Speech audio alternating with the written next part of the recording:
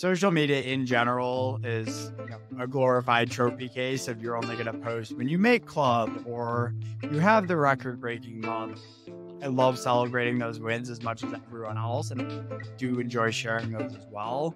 It's only fair if I share the lows and the tough months as well.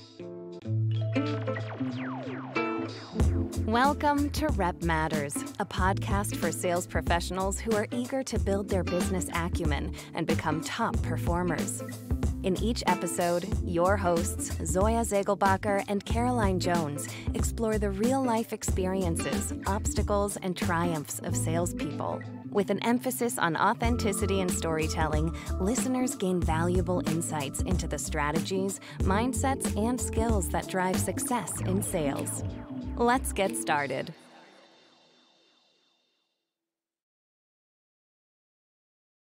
Hi, everyone. I'm Zoya. And I'm Caroline. And you're listening to Rep Matters. This episode of Rep Matters is brought to you by Marketers in Demand. Marketers in Demand has in-depth videos, podcasts, and articles from some of B2B's top in-demand marketers. Today, we are joined by Brian LaManna. You probably know him from LinkedIn. He's joining us from Gong, and he has a very impressive track record at Gong. He's gone to President's Club 5 times by the age of 27, just a little personal fact there. And at Gong, he has finished in the top 1% of Gong AEs since the last 2 years. Outside of work, Brian lives in Chicago, loves all things sports. I hear he likes football, UFC, basketball, college deal. I don't know. We'll have to dig in if it's NBA or college, and go into restaurants. So welcome today, Brian. Thanks so much for having me. I'm excited for it. We're really excited to dive into your career all the way back to when you ended up in sales. How did you originally get started in this career? Yeah, it's a great question. I went to school at Indiana University, and when I applied originally, I liked the idea of being in the business school, but I really had no idea within that umbrella of business exactly what I wanted to do or be. I actually set out with a marketing degree. There was a friend sophomore year that was a part of my fraternity that joined what was called the sales workshop at the time and really encouraged me to come on a Tuesday night one week and basically sit in on a session, hear from one of the sales professors about this, basically club. And I ended up joining it. And a year later, I actually switched my major to sales. So I'm one of the very rare folks that actually graduated with a degree in sales. What I will say is that even though I was a sales major, it's not necessarily like they're teaching tech sales and how to use a CRM and how to cold call. It was more relational, more foundational related topics, more like outside sales, as most people would describe it. So I actually just got really fortunate. I went to a career fair senior year and I ran into a guy named Sonny that was at a booth, and he told me all about the company he was working for, which was Bright Edge. And I always thought software and technology and AI and all that stuff sounded really neat. And I ended up applying for the job, and I started as an SDR at 21 years old, right out of school. The rest is history. Do you keep in touch with Sonny? I do. He's a close friend of mine. He became my SDR manager at Bright Edge, and then he went on to take a few different roles. Most recently, he went to a company called Guru, which a lot of folks in SaaS might be familiar with. And funny enough, they ended up buying Gong, and I helped the Gong AE get connected with Sonny. So it came really full circle, getting to almost help sell to him in a way about 5 years later. That's Nice. awesome. You got to grow up, I guess, a little bit at Bright Edge. Can you tell us about your growth in the sales career path while you were at that company? Yeah, I started as an SDR in 2018. And at the time, it was pretty activity driven in terms of, making 100 calls a day, a lot of email activities, things of that nature. Built a lot of grit, faced a lot of rejection. I actually lived at home with my dad that first year out of college when I was working for Bright Edge as an SDR. And my dad liked to play a game every time I came home because he could just tell from my face and my attitude and mood whether I booked one opportunity that day, two opportunities, or zero based off of my mood. And I think it's really natural when you first start out in sales. Like there's definitely the highs and lows, but it takes a little bit of time to get acclimated. And for those who are ultra competitive like myself, I didn't want to, show up to work and book zero meetings on the day that, that is my job and that's what I'm paid there to do. So it was a lot of growing up in terms of just kind of handling the highs and lows, trying to stay even keeled and continue to get better each and every.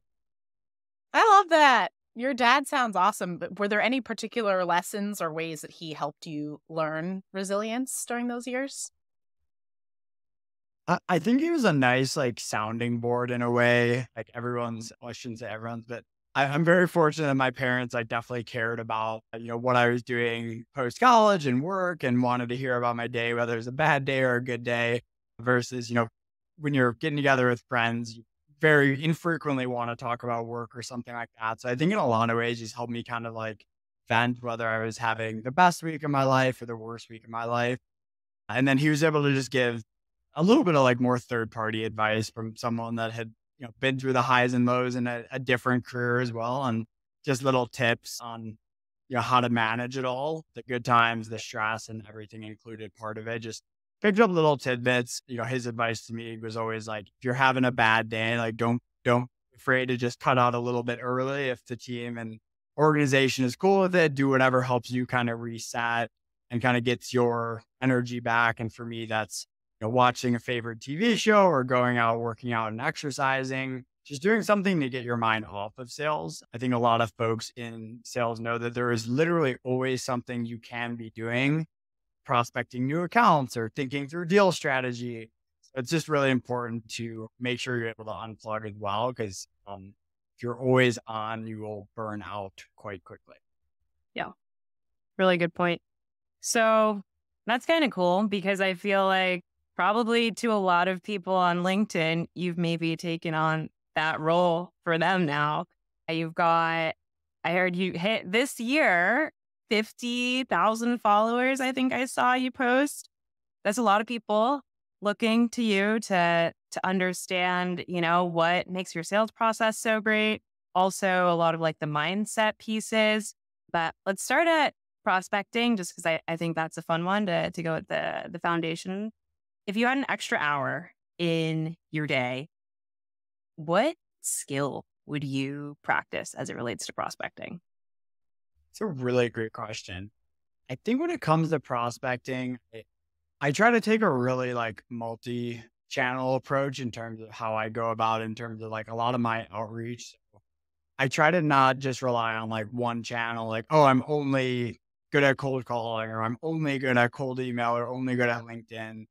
And the reason for that, I remember our CRO at Gong that started about 6 or 7 months ago, Shane Evans, he visited the Chicago office and one of the questions that we all asked him was, what's the type of outreach from an SDR or an AE that catches your attention and actually gets you to reply? And his answer really just stuck with me because I thought it was unique and kind of putting myself in someone like his shoes that's very busy, very overloaded person. And what he shared was he never picks up the phone from any number he doesn't recognize. So it's like, okay, good luck there. He shared he has about like 12,000 emails in his inbox unread, and he doesn't think he's ever responded to a prospecting email over the last year. So I was like, okay, that's good to know. But for him, something he always responds to is when somebody sends him a gift in the mail, if he receives something, is he feels like there's some level of reciprocity where like somebody put the time and the effort in. And I share that story just because I think every prospect that we deal with is a little bit different. Like some people will answer random numbers. Some people are actually checking their email and are inbox zero type people that are going to give every single one a hard look. So I think it's important to take like a really full approach from, hitting folks on multiple different channels. In terms of where I would spend that time, I think something that I would like to do now that our fiscal ended yesterday and we're in the new year, I always like to analyze what like top performers are doing that are leading the ranks in terms of like net new pipeline generation and just start to study like how they got those opportunities and exactly what they did. I definitely have my own approaches for like cold calling and cold email and LinkedIn, but just learning little nuggets or little tactics that maybe I haven't thought about yet and going directly to the source of those who are excellent performers. I'm almost always able to pick up a couple different things. Would love to spend some time kind of studying them. Yeah. Smart. You guys have probably the best software in the game to be able to study top performers, but I think everyone wants to study whatever you're up to, Brian, which now they can do with Closed One, which we'll talk about later. Yeah, thanks for answering that. I'm so curious because you said there's always something salespeople can be doing. So it's interesting to think about how you'd fill that extra hour. And prospecting is one of those things that is always necessary. But what about for you, the skill that you have to kind of keep learning? What's something that maybe has taken a while to sink in or that you're still learning new ways to implement? For me, probably discovery, one, because I think it's the most important skill in sales, whether you're an AE, customer success manager, SDR. I'm always learning different ways to like frame questions, come with more of like a point of view, do more research ahead of the call in the first place, and just picking up on little questions of how somebody words something that has a really, really big impact. I'm constantly trying to analyze like my own questions and how I'm asking them in demos and in negotiation and early stage and trying to find little tweaks to make based off what I've seen be successful. Yeah, what works? Some things don't change, but in other ways, the cold outreach best practices, even I think probably some warmer outreach best practices do evolve. We were all doing like Voss mind tricks a couple of years ago, and now everyone's used to hearing that on the phone, so it doesn't work so well. The beauty of it is that it's always changing and everyone can always learn some new trick. They're open to it. Yeah. And this just like a personal take on it. I think like the tricks are like, there's like the tricks and then there's like, I don't know, foundational, like Sandler stuff, for example, has kind of just been like recycled, but like it'll evolve. It'll be like the same thing, but it'll kind of have like a different spin on it, like I feel like even Chris Voss was very like a lot of things were similar to what you learn in Sandler, right? But it came from this angle of like, here's why you do it. Here's like, I don't know, like a very like tactical way to do it. I feel like a lot of the advice is always like very similar, just it evolves for like the style of the times. Yeah, fascinating. Brian, can we go back before we move on to your career path? Because I know there was a time where you could have pursued management, but you stuck it out in an individual contributor path. What was going through your mind as you were making that decision? Yes. So as I mentioned, I started at Bright Edge as an SDR and was fortunate to get promoted to AE in a little less than a year. I was an AE there then for a little over 2 years and was fortunate enough to win President's Club twice. And the model at Bright Edge was pretty much like, hey, among your team, whoever the top performing AEs are, look to promote them into management so then they can coach their skills right to the rest of the team and these greener reps potentially. And that was the path a lot of other reps went. So I think seeing, people I looked up to at the time when I was an SDR, you kind of go that.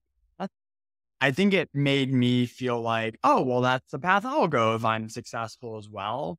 But I think it's really important to just know and understand, like in sales, while there might be like a ladder path to, from SDR to chief revenue officer, very infrequently or almost never, candidly, is it that direct linear path, nor is that always the best path as well.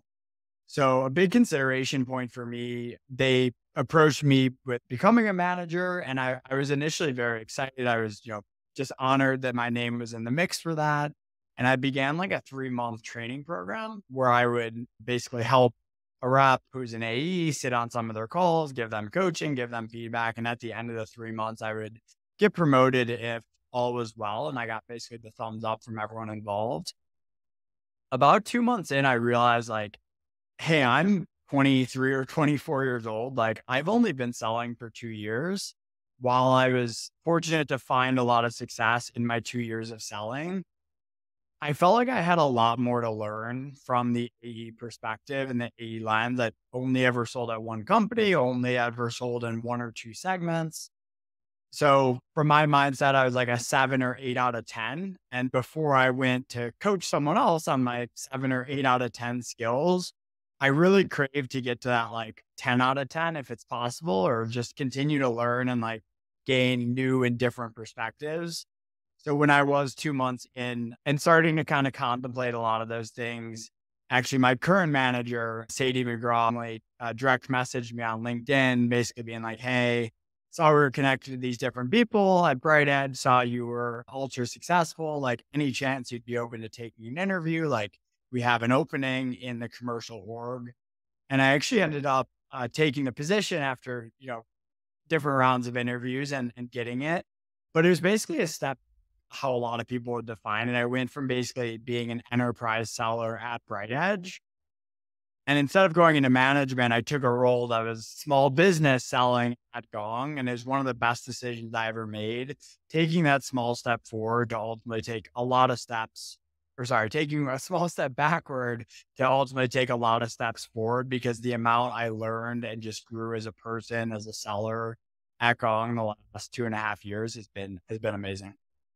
Yeah, I think a lot of people see the market that you're selling into as a mirror for their own growth and their own ability.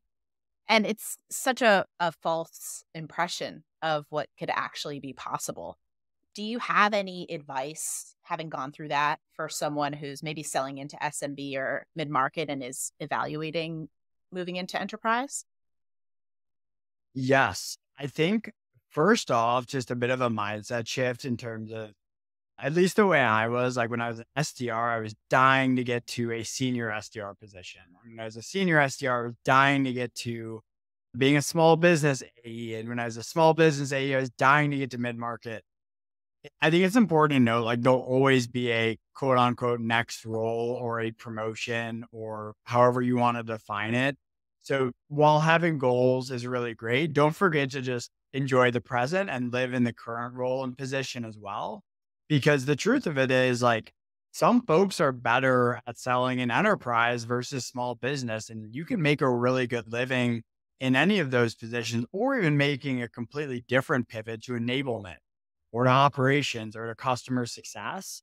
So just don't be afraid to like say, hey, this position here that I'm in mid-market, I'm finding a ton of success. I absolutely love it.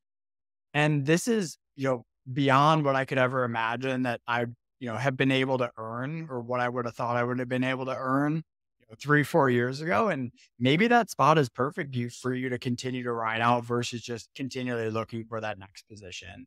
In terms of evaluating that next position, I think just like trying to, I work at Gong obviously, but trying to listen to calls, trying to get like an actual pulse as to like what it is like to sell into that market before just going into an interview or setting out goals for it. Just speaking to other sellers that are in those shoes and hearing like what makes them successful, what their day to day, week to week look like. Because at least what I found, like if you're not really enjoying your day to day or week to week as a seller, like you're pretty unlikely to find success, because it does take a lot of hard work.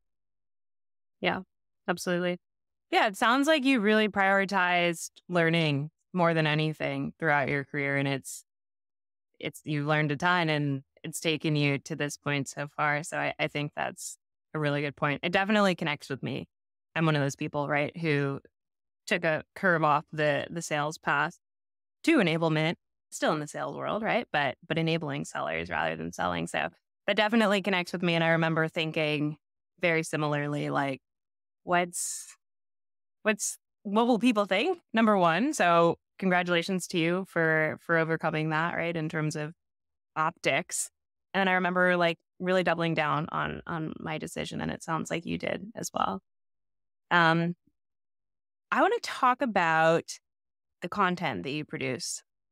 So we touched on, right, really big LinkedIn following, huge value add to the network that follows you. I'm really curious, of all of the content that you've produced over the years, if you could name like the top, in like the top 10 best performing content, what was it and why do you think people were so responsive to it? I'd say people are, and this isn't a negative thing, people are selfish, right? They follow someone and are taking the time to scroll their LinkedIn feed and pause and read through it for 2 or 3 minutes. They want to be able to like easily digest something and apply it hopefully right away. A lot of my best like performing content in terms of like, impressions or likes or reshares is the type of content that includes like a template or a list of the best discovery questions to ask by stage. It's very actionable. It's almost copy and paste or like easy and quick to install. And that's a lot of the feedback I get over direct messages as well, is that I do try to remove a lot of the fluff in terms of just my posts and my content. Keep most of it around sales in general. So I always try to make sure that like every post can have some sort of like actionable takeaway is kind of my guiding light for what to create. Yeah, love it. Yeah, you have such a good point. People want to be able to take something, use it right away, or else we probably should get off LinkedIn and stop scrolling instead of getting back on the phone. But Brian, what I also love about your posts, and it's the opposite of fluff, is how openly you talk about losses and disappointment. Is that tough for you to talk about so publicly? It's sometimes tough to write those posts, but no, it's not. And the reason it's not is because I just don't think it's genuine to be the type of person that is only posting and sharing all the wins on social media. I think a lot of social media in general is, a glorified trophy case if you're only going to post when you make club or you have the record breaking month. So I think it's really important if you are going to celebrate those wins. And, I love celebrating those wins as much as everyone else. And I do enjoy sharing those as well. It's only fair if I share the lows and the tough months as well. And I think the framing I've kind of positioned in my head is that my LinkedIn feed and the content I create is almost like a public journal in a way for my thoughts and my lessons and my takeaways, whether they're super positive or super negative. It's only fair to share both sides. So, for example, while I had a record breaking December, closing 9 deals, and I really loved writing that post and some of my takeaways, I also shared in November that I zeroed for the first time in my career. I forecasted almost $100,000 to close. I closed absolutely $0, which I've never done before. It sucked. It was humiliating. It wasn't fun to write, but I also took it as a time to reflect a little bit on like, hey, why did that actually occur? What could I have potentially done the months before to get in front of that? What can I take moving forward into December and into next year to ensure that hopefully that doesn't happen again? So just trying to be honest and trying to be real. And I think that's what people appreciate. It's humans following other humans on LinkedIn and maybe 5% bots, but people want to hear the real stories. They do. And that is the truth of a top performing rep. Even the best among us lose, and it's all part of the journey. What are some ways, or one way to start, that having a presence on LinkedIn and using this as your career journal, if you will, made you a better seller?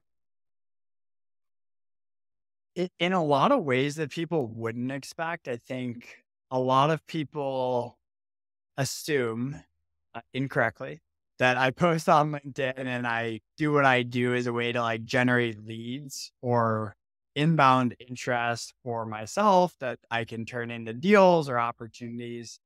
For better or worse, our revenue operation at Gong is unbelievable. They have almost every single account in Salesforce that has 10 or more employees. So in those cases where somebody does direct message me or reach out, what ends up happening is I have to search their name in LinkedIn, figure out who the account owner is, and pass it on because we're not going to steal accounts from somebody else that rightfully owns that. So it's not for any of those reasons. However, I think one way it has really helped me is just formulating like my thoughts and getting strong at writing and like articulation.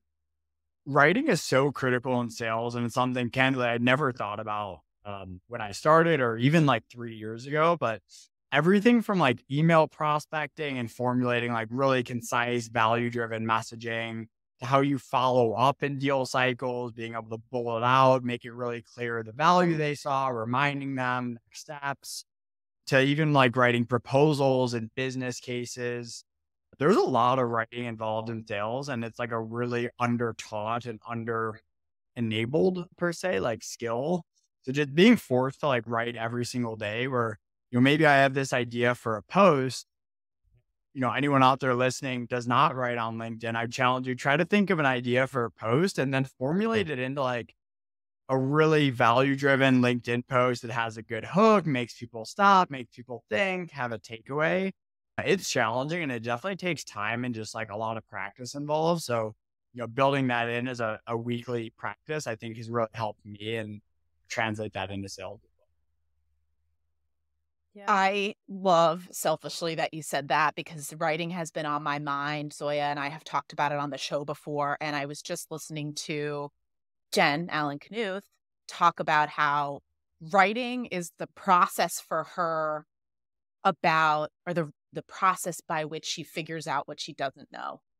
And what a fantastic skill to practice as a salesperson, I think, or any kind of professional. Yeah. I did not expect that answer, Brian. Thank you for that. I love that answer too, because I feel like we're getting into this world where there's AI and people love it or people love to hate it. But either way, I feel like in the last year, I've heard so much of like, AI is going to like ruin it for writers. Like people don't need to know how to write anymore because AI is going to write everything. And I actually think it's the complete opposite. And I think that people's writing skills are at risk of atrophying if that is how they approach it. So I think that's a super important point as well. And Caroline, I know you love it because you were like such a writer. Caroline and I went to high school together, which you probably don't know, Brian. But I remember Caroline's a bookworm. Well, were we in AP English together? I wonder. Probably. No, I just know that about you. No, okay. It's so important. I think it's underrated too, Brian. It's one of those things that salespeople don't think about, but it's also a way that we can become better communicators overall. Yeah.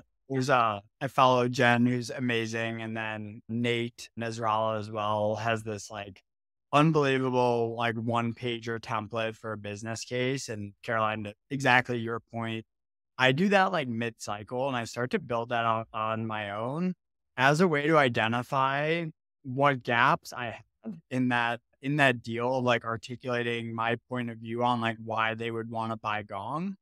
And it makes it really clear when you have to write out that like narrative that's really concise and articulates it all, like what your point of view is and what aspects are missing. And then I'll leverage that to fill in the blanks, right? Work with your champion mid-cycle who hopefully is already a fan and bought in. And you can just have a human moment with them as well. It's like, hey, I've actually went ahead and put in some work to start to formulate a business case. And I realized I hadn't yet asked, like, if you don't make this investment in Gong, like, what is your plan for this year to help X, Y, and Z? Just like little things like that. And I think people really appreciate and respect it, especially when you've showed them that you've put in the work and done that behind the scenes. But that process for writing for me is really, really huge. And LinkedIn and just being forced, or not forced, but enjoying getting to post daily has really helped me in a lot of ways that I did not expect. Yeah. If it's hard for us, imagine how hard it is for our prospects. And they're not even the ones getting paid commission if this deal closes. Hopefully they're feeling some kind of pain if the deal doesn't close, right, people? But they find that hard too. We're expecting them to write out a business case. Forget it. Yeah. Also, great reframe, Brian. I'm forced to write versus I get to write every day on LinkedIn. I love it. Okay, so Brian, you and I both work at Gong. I already have my own thoughts on what it's like selling to salespeople, but I want to hear from you. What's your favorite thing about selling to sales teams, and what's most surprising to you when you're talking to one of us, but on the other side? So every reason for why I came to Gong played out in my head perfectly, which I am proud of in terms of like being able to learn and grow. And it wasn't necessarily like why my theory why didn't line up. I think I thought like Gong, world class team, great sellers, all of that of course is true. But the aspect that's helped me learn the most and what I love about selling to revenue leaders the most is iron sharpens iron. When you have to sell, imagine your chief revenue officer or your vice president of sales and trying to hold like a 3 or 6 or 12 month deal cycle that might involve 20, 30, 40 meetings with them. They're really challenging people to sell to because their bar for sales is just an excellence is very, very high. And if you're a great seller and you're doing all the little things right with your preparation and follow up and positioning and framing, it'll really, really benefit you. But if you do miss the mark with them, they'll tell you you missed the mark. And I think I appreciate the directness, the candidness. I used to sell to marketers that maybe weren't quite as direct, to say the least. So I really appreciate the directness. And I do know as well that like, again, imagining selling to your chief revenue officer, he or she is not going to take 3, 6, 12 months to spend with you if they're not very serious about the evaluation. So I think a lot of my time does feel very well spent because they're not playing games. Their time is extremely valuable, like any other persona or profession, of course. But I think their bar for excellence in taking meetings is just at the tippy top. The second part of that, for what do I not like? Surprise. What's surprising about it? Like when you're talking to a salesperson, maybe you wouldn't have expected it before your experience at Gong. What I wouldn't expect is that a lot of like lower level, say an org has a chief revenue officer, a VP of sales, a director of sales, a manager of sales. For whatever reason, like a lot of directors of sales and managers of sales, like they'll almost tell you that like I'm the decision maker here, like I'm the one calling the shots, and like they should know because they sell as well that like they're not the decision maker, they're not the signer, but there's a lot of like blockers involved in sales. I think probably because it's just an ego thing of like thinking that they have the power and they have the control. But irony sometimes is just like too much for me to contain myself when I see that they have 3 levels above them and don't have a budget or the authority to sign for something that they're saying that nobody else has to be included or they trust my decision fully. Just little things like that I find pretty ironic. There's nothing you can't work It's a through. good one. How do you, in a case like that, how do you like triangulate the truth and figure out how you're going to get the deal done?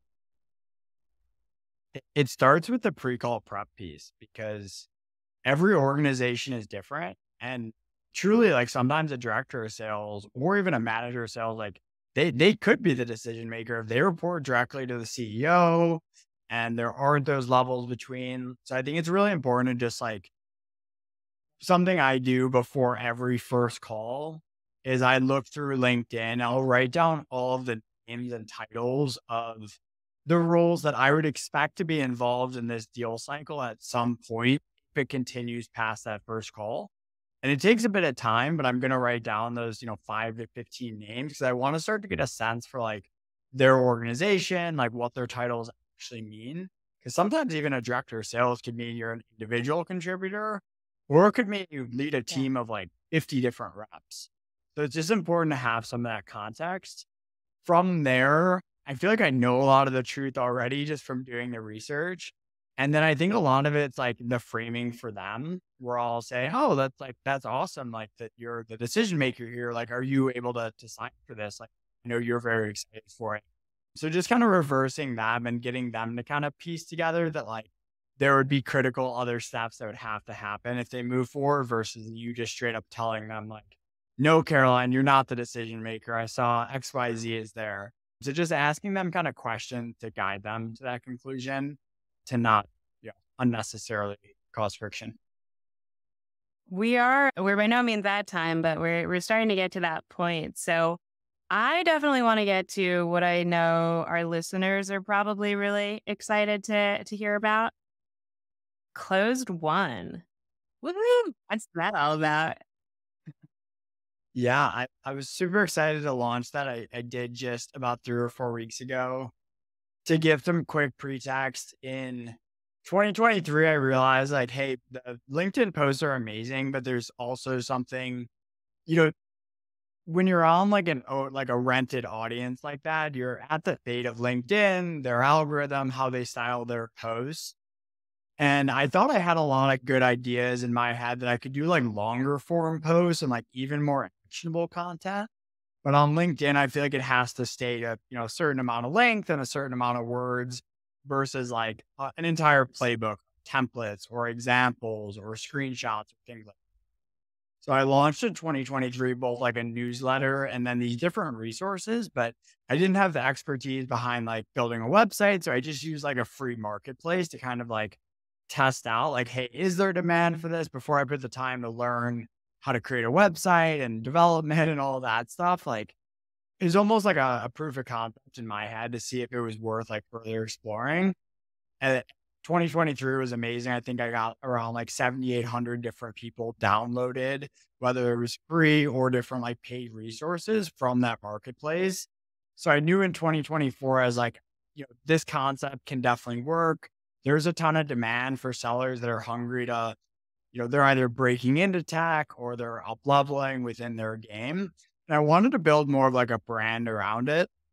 I always love the term closed one just because like sellers know what that means. But like if you asked, my dad what closed one meant, he'd be like, no, like what the heck does that mean? So this is something that like sellers know, when you close a deal, that's the stage you flip it to. That's what you move it to. So I built out that website and I launched my first product 2 weeks ago around systematizing outbound and having more of a daily, weekly, monthly operating rhythm to how I prospect. Everything from cold email to cold calling to objection handling to LinkedIn to voicemail, subject lines, and really everything in between. Nice. So exciting. What are some Yeah. of the early results that you're seeing and feedback that you're getting from users and sales leaders? It's been unbelievable. I didn't fully know what to expect. I set a goal of getting 100 different sellers to download or purchase the systematizing outbound playbook, and I far exceeded my expectations. As of yesterday, I think I was at around like 550 different sellers that took advantage of it. So way past my expectations. And I think what made it just super gratifying too is the amount of folks that have taken the time to email me or LinkedIn message me. About 95% of them were just like over the top, like, this is amazing. Here are my favorite parts. And then some sellers even went like above and beyond. It's like, hey, I'm really interested in this topic. I loved all 51 pages, but like if you added another page around X, Y, and Z, like, and that's the beauty of like a digital product. Like I can continue to make updates and enhancements and things like that. So I really appreciate the other people too that just gave me like further good ideas to make it even better. It's awesome. So, Brian, last year we had 2 closing questions that we would ask everyone. This year we're trying a new one. So I think you will be the first person to air answering this question. Caroline, I'll let you have the honor. Thank you. So, Brian, 5 years from now, we see your name in headlines for following your passion and doing something big. What's the headline? Brian works for one company, but has 2 jobs. Tell us more. Good. I see a lot of other creators out there, I think, have aspirations to move away from their full-time job in SaaS or software and kind of start their own thing. I love what I do. I'm definitely very fortunate that I love selling. So I think I'll always be in like SaaS or software sales. But as I grow and really expand closed one, I almost see myself as having like two full-time jobs. Just one, I'm working for myself, and then the other, I'm working for the company. So that was kind of just a whim. But yeah, that would be my goal of kind of having like two full-time jobs in essence. Love it. Love it. And I love we'll that it's put on the whims here. Like Yeah. we don't prep folks for it because it's like, I don't know, yeah, come up with it on the spot. Or maybe like put a lot of thought into it. It sounds like you said on a whim, but it sounds like you put some thought into this one. Not the headline, but I put some thought into like where I want to be, 2, 5, 10 years. Brian, some constructive feedback. It is going to be Brian works at one company but has two jobs, llama emoji, right? Yes, the llama emoji Okay, good. will have to be. Well, we Cannot go on. appreciate you coming on today, Brian. We've learned so much. It's been a blast. Thanks for all you do with the LinkedIn community, and best of luck this quarter at Gong and with Closed One. Thank you so much for having me. Thanks, Brian. Thanks for listening to this episode of Rep Matters, the podcast for sales professionals who become top performers. If you enjoyed this episode, make sure to follow Rep Matters wherever you listen to your favorite podcasts, or access all episodes at marketersindemand.com/repmatters. See you next time.